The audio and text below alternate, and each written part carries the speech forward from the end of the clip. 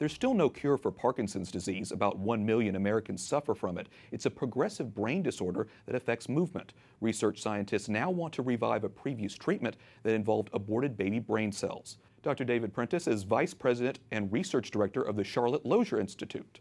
David, scientists are hoping to revive a treatment for people with Parkinson's disease. An NPR report says they're planning to resume tests for baby body parts, baby brain cells. Why did they stop with this in the first place, and why are they resuming?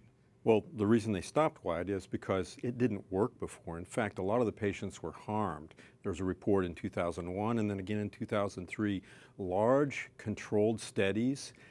The 2001 report made the cover of the New York Times, and they described the patients as writhing, jerking uncontrollably. They're putting these baby brain cells into the brains of the patients. 3 to 4 babies needed for every patient treatment.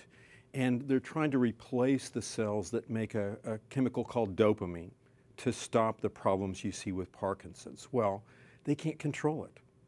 And so they stopped because they were getting these problems and all of these adverse events with the patients. Well, they seem to think now that they have refined the technique such that they'll be able to control it.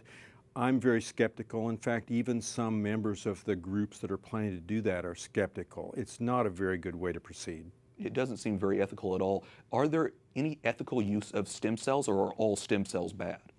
Not all stem cells are bad. Adult stem cells are very good. In fact, there was a report back in 2009 where they had used a patient's own brain stem cells, adult stem cells. The patient went for almost 5 years with no symptoms of Parkinson's. There's a trial that will start soon in Houston using bone marrow-derived adult stem cells. Again, very promising science coming, but totally ethical. Nobody has to die to get these particular adult stem cells. It's interesting when you think about the doctors who are working on this particular new research, they have their own financial stake in this project. In your experience, at what stage of a medical research project does money sort of interfere with ethics? Well, unfortunately, it interferes at various points. Certainly at the beginning, because they need money to even start these projects. But they're also looking ahead, hoping to make lots of money because they want to be able to treat lots of patients and essentially make this a prescription that someone might write. So there's an incentive at the beginning, and then they're looking down the road for,